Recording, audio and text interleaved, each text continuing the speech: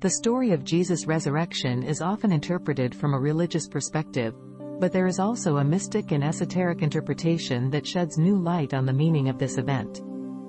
According to this interpretation, Jesus was not simply a historical figure, but a spiritual master who achieved a state of consciousness known as Christ consciousness.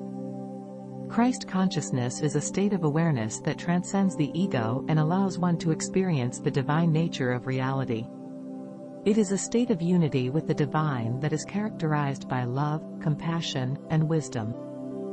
Jesus was the first person known amongst his people to achieve this state of consciousness, and his teachings were designed to help others attain it as well. The resurrection of Jesus is often seen as a miraculous event, but from a mystic perspective, it is symbolic of a Kundalini awakening. Kundalini is a Sanskrit word that refers to the dormant energy that lies at the base of the spine. When this energy is awakened, it rises up through the chakras, or energy centers, of the body, leading to a state of spiritual enlightenment.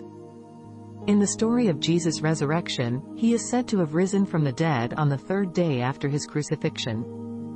This can be seen as a metaphor for the Kundalini rising up through the three lower chakras, which are associated with the physical, emotional, and mental aspects of the self. The resurrection is a symbol of the Kundalini reaching the crown chakra, which is associated with spiritual awakening and enlightenment. From this perspective, the story of Jesus' resurrection is not simply a miraculous event, but a profound spiritual teaching that points to the possibility of awakening to our true nature as divine beings. By following the teachings of Jesus and cultivating a spiritual practice, we too can achieve a state of consciousness that transcends the limitations of the ego and allows us to experience the love and wisdom of the divine.